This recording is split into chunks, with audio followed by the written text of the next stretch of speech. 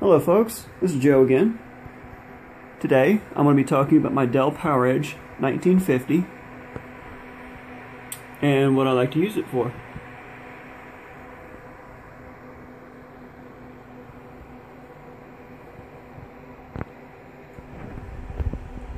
Give you a quick little tour around the box here.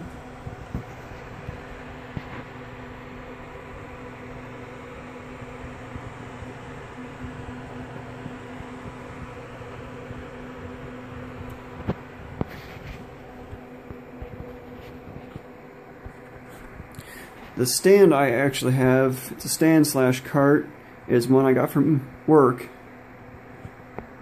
and it just happens to be just about the 19-inch standard. I believe it is actually 19 3/4 to 20 inches wide, but guess what? It fits server boxes just perfectly. So give me just a second, let me open it up and I'll show you what it all has in it. Okay, now that I have the server box turned off, a quick view of the front. Have two hot swap bays right here. There we go. Two hot swap bays. A VGA port, USB ports, display, so you know which box you're working on. You have a whole entire rack of these boxes. This one will tell you what box this is, what operating system you're running, and basically scrolls right to left. Your button right here, I believe, is for an indicator light on the back. So whenever you're working on these, you press this, and if you go around the back, you can tell which box you're actually working on. Instead of counting down the whole entire rack, 1, 2, 3, 4, 5, 6, it's the 7th one on the rack. Power button right here, DVD drive. These are usually like slim drives from like laptops and such. Pull out one of the hot swap bays real quick. This is a 146 gigabyte SAS drive, 15,000 RPM. These are actually not very hard to find on eBay, surprisingly. Okay, that's in. Alright. Give me just a second, we'll start working our way towards the inside case. Alright, now we're going to pull the case top off here. This piece comes up, the whole entire system's top comes off. I know how to do this, I just did it. And we have the inside guts. Hello ladies and gentlemen. Right now, show you real quick. Right now you can see the little orange light back there going absolutely crazy. It's telling you that the lid is actually come off, and there's actually, I believe, a trigger switch right here, and that lets the motherboard know, hey, the top's off, ramp the fans up. So that's basically what happens. Give me just a second, let me actually turn the power off to this, and so I can pull things apart. Give me just 2 seconds. Okay, we're back now. Now that we have the power turned off, I'll give you guys a quick little preview of everything. Right up here is your controller for your hard drive slots. You have 8 fans, and believe me, this is exactly why this machine is so loud. You have 8 of these, I believe, 35 or 40 millimeter fans. These are little tiny things, but they make a hell of a noise. They really do. But basically, these things are all hot swap. You just pull them out like this. You can pull out the whole entire box. So I'll put that back inside there because I really don't want to mess with these things. They're hard to get in and out. So a plate comes off right here.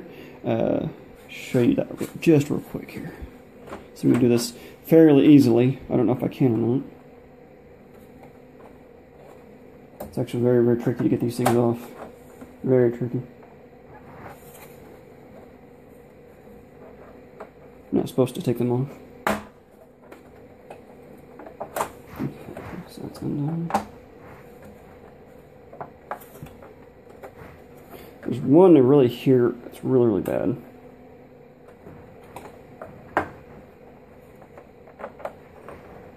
There we go. And there's the inside guts. Now, as you can plainly tell, I still have an open slot right here.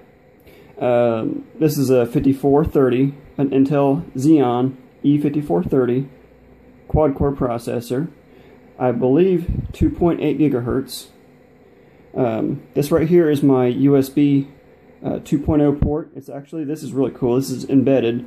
Usually I believe Dell actually sells a internal hard drive here where you can actually put this in here and use it as a much bigger hard drive, so you can run possibly, you know, a Windows server on just this little box right here. I don't know. Don't quote me on that. I'm just not guessing, but I have information about it. Right here, you see all of our memory.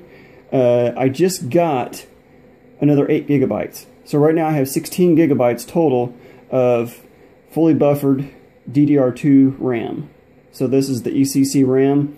It's really not the greatest stuff in the world. It's only 5300 style, or 5300 series DDR2 RAM. So it's only running 667 megahertz. So it's not running super fast.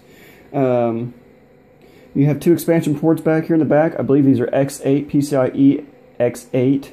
So you can run your own SAS controllers and hard drive controllers. I would suspect you could probably put like embedded solid state drives, which would be a dream of mine, but hell, I don't have that much money. Yeah, this is basically what was brand new in 2007, 2008, 2009. This is nothing brand new and special. This isn't the brand new 18-core processor with, you know, 128 gigs of RAM. This is just something very, very basic. Have 2 power supplies, 2 redundant power supplies. I believe 670 apiece. So those are really, really, really powerful power supplies just for a single processor. But to run all the fans, the controller for the hard drives, this and that and others, there's need for that much power. So, okay, let's put everything back together, and I will show you guys the back end of the server. Alright, here we're on the back side of the server rack. It's the back side here.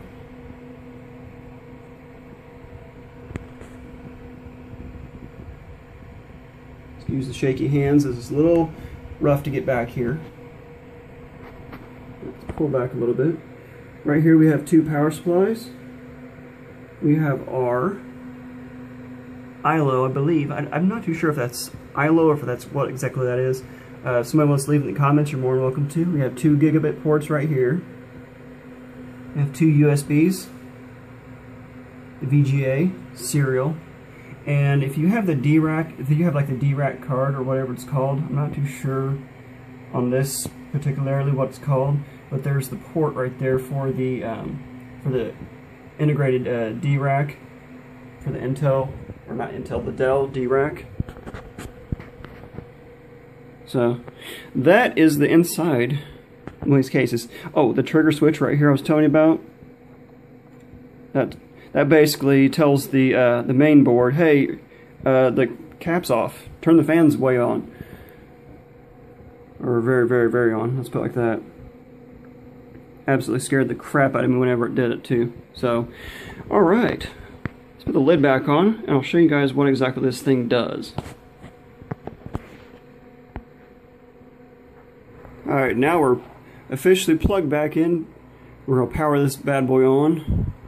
And I will warn you, I'm not exactly sure how loud this is going to be on camera, but it's pretty loud in life.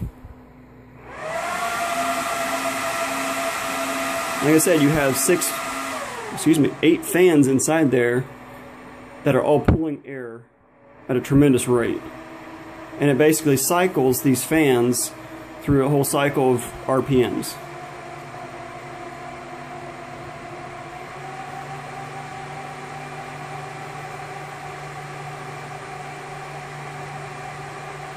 I'll restart here in a second. We'll take a look at the monitor and see what the monitor does.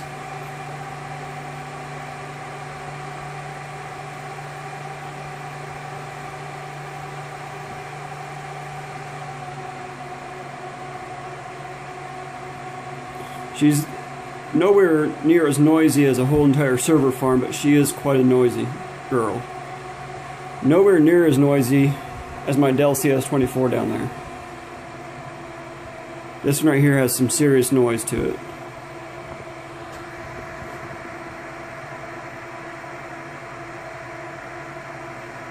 She's still starting up. Give us just a second. We'll move right on to the screen.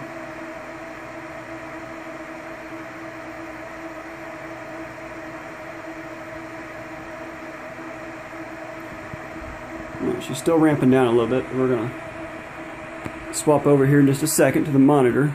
Right now I have my operating system running, or starting up I should say.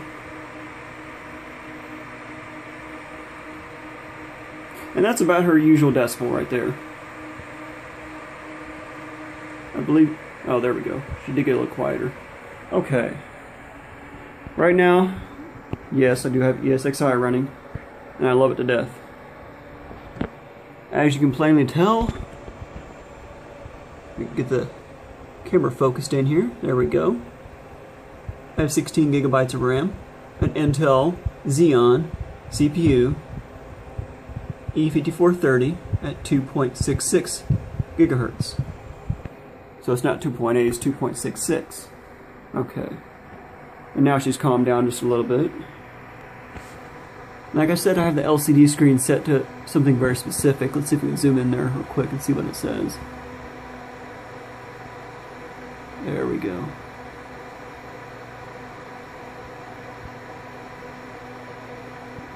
I can't see it very well, but okay. Let's go through it and look at ESXi real quick on this machine. Okay, folks, here we are at the system configuration screen of the ESXi 5.5. We have the configure password, configure management network, restart management network, test management network, network restore options, configure keyboard options, troubleshooting options, view system logs, view support information, reset system configuration. So we'll get out of there. Down here at the bottom, you have your restart and shutdown options down here. You hit F12 to get into those. I won't do that right now because there's no need. Right here is where you go for the options to set up your vSphere client. The very first time you actually want to set this up and get your vSphere client, you will go to this page right here, or this IP address in your web browser. You click on that, you go through and you click on the link inside the web page, and it will automatically download your vSphere client. And then you can configure everything for your virtualization in the actual vSphere client. You do not actually do anything with this ESXi software other than configure it from here. You cannot actually configure your data stores, anything like that. Anything of your memory usage, processor usage, anything. You cannot do anything with this other than the management side. So, I'm going to show you guys here just probably the next video. I think this is going to be a good wrapping up point for today. On my next video, I will show you guys the awesomeness of the actual vSphere client and what it actually can do, and what ESXi and VMware can really do for you, just for the home base user, not for a corporate user. Which, I mean, I'm not a corporate user at all. I am the home user, home lab user, just trying it out, just seeing what I can do. It can do a lot. You can have several virtual machines running, all kinds of little programs in those operating systems running. It's really great stuff. So give me another, I don't know, another week or so, and we'll get into the vSphere client. I might be posting some gameplay footage of some Team Fortress 2 as well on my channel. So look for that in the next couple of days. Like I said, next week I'll have something a little more along the lines of the vSphere client and how it actually works. So until then, guys, take it easy and have a great week.